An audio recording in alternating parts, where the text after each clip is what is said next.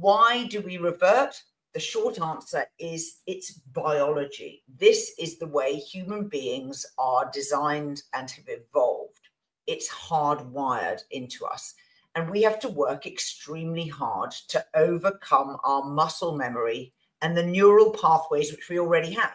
You've probably heard of the 10,000 hours to become an expert. Well, if you've done 10,000 hours to become an expert in squaring in a particular way and your coach wants you to change that, guess what? It's not going to be another 10,000 hours, but it's going to be a significant investment in time and effort in order to make a change.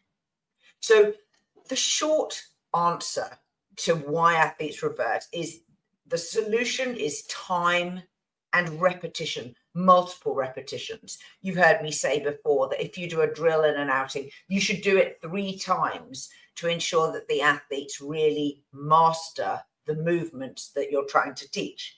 But the problem is that your brain prioritizes familiar patterns. And when we're under pressure, which might be racing, stress, it might be just increasing the stroke rate, makes it more difficult.